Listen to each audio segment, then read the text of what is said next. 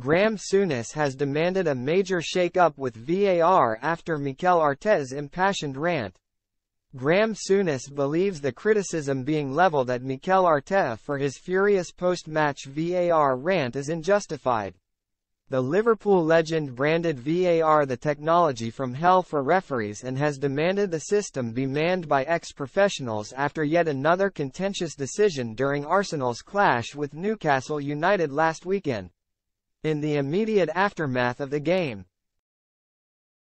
Arteta lambasted VAR officials for allowing Anthony Gordon's 64th-minute winner to stand, a decision described as embarrassing and a disgrace.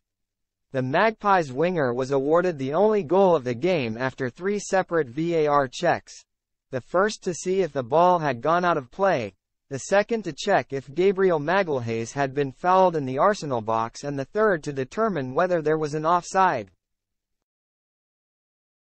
Arsenal came out and backed their manager in a statement released the next day in which they affirmed the game involved unacceptable refereeing and VAR errors. But some pundits, most notably Gary Neville, felt Arteta and Arsenal's words were dangerous. Neville insisted both Arsenal and their head coach should behave better in these circumstances. But Souness, a former manager himself, has shared his sympathies with Arteta and co. "I have to say I had sympathy with Mikel Arteta over his reaction to a flagrantly poor refereeing decision last weekend," he wrote in his Daily Mail column. "I've been in his shoes. The conclusion that Anthony Gordon's goal for Newcastle should stand was plainly wrong to anyone with an ounce of knowledge of the game. And of course, Mikel was having to come to terms with the fact that those officials were equipped with the most sophisticated video technology known to man." Those criticizing him do not seem to have considered the bewildering rationale that lay behind allowing that goal to stand. Please answer me the most significant question, which no one appeared to ask last weekend. Why did Gabriel, a big, strong 6 feet 3 inches centre-back, not put his head on a ball a yard off his goal line when it was there at a perfect height for him? For one very obvious reason.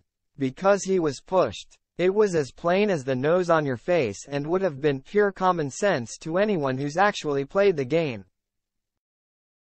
But, of course, these so-called video officials haven't. They don't know how to interpret the replays they are watching. How many times do we have to say that this refereeing shambles must be resolved by getting ex-players in to help? Ultimately, I suspect self-preservation will force them to do so because referees are slowly putting themselves out of business. The uncomfortable truth is that VAR has turned out to be the technology from hell for these referees. It was supposed to make their life more comfortable, with fewer mistakes. It's turned out to be the exact opposite.